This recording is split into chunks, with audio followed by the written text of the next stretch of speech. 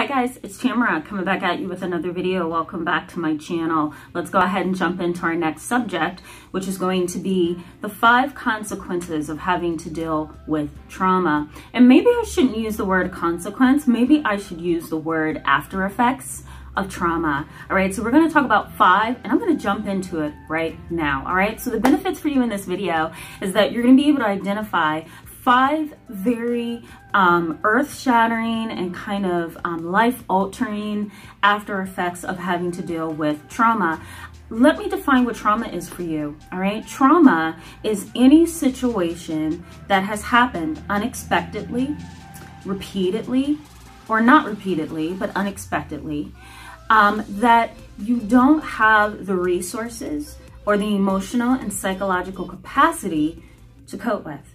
Right? A lot of us think of trauma as a car crash, or being in the military, or being a part of a burglary, or some kind of a tragedy involving fires or crime or violence. Some of us also think that trauma has a lot to do with major disasters like tornadoes and hurricanes, and for example, the Thailand boys being stuck in the rescue cave. And while all of those situations are traumatizing, including our recent immigration of undocumented children in this country, it's all traumatizing, right? Because what happens is the body begins to actually break down. It begins to become submissive to the traumatic situation in such a way that the brain and the body stop interacting. And so the brain, kind of, for lack of a better clinical term, it kind of internalizes all of the stress, all of the chaos, right, that has happened. And then the body begins to physiologically respond, right? It begins to physiologically respond in ways that isn't good, right? You get muscle tension, you get headaches all the time, maybe nausea, you're dizzy, you feel like you have the flu all the time, right? So the body begins to respond in negative ways, okay? So let's talk about the 5 consequences or after effects of a traumatic situation. The first one is chronic and acute traumatic stress. What I mean by traumatic stress is the body goes through a very traumatic experience, right? So you have the brain which is not really processing the traumatic situation very well. It's not, adhering to any therapeutic tools. It's burned out, it's tired, it's done, right? And then the body is so disconnected from the brain that you're not able to really reason anymore. You're not able to tell yourself it's going to be okay without your body just going haywire, right? So you're going to have muscle tension. You're going to have symptoms that might feel like the common cold or the flu. You're going to have nausea and dizziness and headaches and other physiological experiences, increased heart rate, hot flashes, right? Shaking, tremors, all of those things happens in the body when you're going through acute or chronic stress, I should say. Goodness.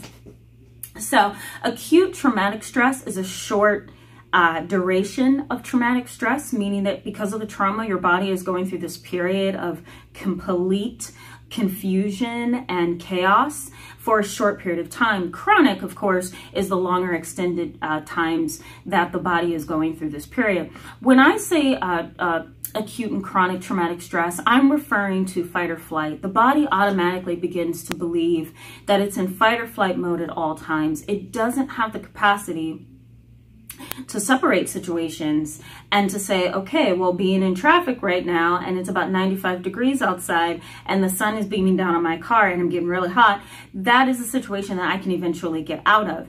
The brain and the body has no capacity to say, okay, I'm actually in this really bad traffic, but I'll get out of this. The body basically responds by increased heart rate, getting nervous, getting anxious, right? Not being able to really handle the pressure. You begin to break down, right? So the body has a hard time processing any situation that is discomforting. Okay, the next one, number 2, is existential discomfort. That's a word that I made up to describe an individual. And I really like this term because a lot of my clients are like, that is me. Existential discomfort is a term that describes an individual who is struggling with not only the ideas of life, but the dichotomies and the complexities of life in such a way that they begin to question their own existence. They begin to experience suicidal thoughts. They begin to experience doubts and fears and increased anxiety, and even begin to doubt that there's any real purpose for life at all. Some completely fall away from their faith and their religion. Others just, create a suicide plan for their future. These individuals are really wrestling with life because they can't understand why it's the way it is. Nothing is fair. Everything's, everything is dominated by, people who have money and people who have power, and nothing is fair. And why is there poverty? And why do I have to hurt? And why did my child come into this world sick and ill? And it just goes on and on and on. Okay. So existential discomfort. I'll talk more about that as we move along over the next 3 to 4 weeks. The next one is passive or direct suicidal ideations, right?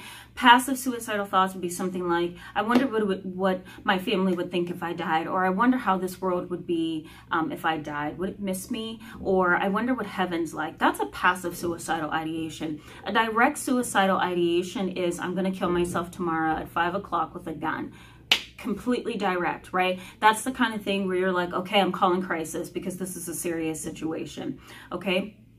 The next one is difficult relationships. People who have dealt with trauma are going to have difficult relationships for a variety of reasons, and we'll get into more of this as we move on. But I do want to touch on it really briefly, that difficult relationships often result from fear, right? If you've been in a traumatic situation, of course you don't want to go back into a situation where you might be trapped, you might be abused, you might be abandoned, you might be mistreated, right? A lot of people with traumatic history struggle with trust and bonding with other people. They also struggle with fight or flight mode every time someone gets close to them or wants to touch them or marry them or hug them, right? They deal with a lot, right? If you can think of the body from the toes all the way up to the top of your head, kind of like feeling with tension and just all of these negative emotions, that's what somebody who has experienced trauma goes through. It's like a full body experience of traumatic stress, and it comes on just like that sometimes. And last but not least, a lot of individuals who have dealt with trauma, sometimes when they don't know how else to deal with it, they push through life with brute force, right? Get me through this, or they're just like, I'm gonna get through this no matter what, and that turns out to create even more stress and even more traumatic stress, because when you're pushing through life and you're trying to get through and nothing's working, what are you doing? You're discouraging yourself, you're tiring yourself, you're exhausting yourself, you're making yourself depressed and anxious, and you get your hopes up only to be let down, right? So there's a lot here that we need to actually inspect and talk about, and we're going to do that in the next video. All right, guys, thanks so much for being with me today. I encourage you to give this video a thumbs up if it was helpful to you. Hit the subscribe button if you want to stay tuned with me over the next month and a half, because we're going to be talking about this a little bit more and breaking concepts down. So let me know what you think of this in the comment section, and I will be talking to you really soon. Bye, guys.